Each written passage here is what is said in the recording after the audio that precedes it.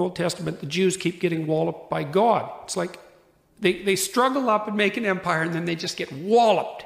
And then it's all crushed, and they're out of it for generations. And then they struggle back up and make an empire, and then they get demolished again. And it happens over and over and over. And the attitude of the Old Testament Hebrews is, we must have made a mistake.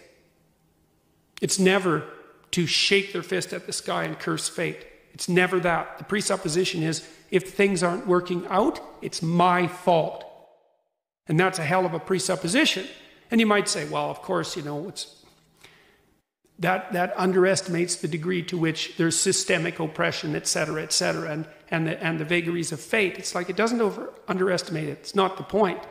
The point is, your best strategic position is, how am I insufficient and how can I rectify that? That's what you've got. And the thing is, you are insufficient.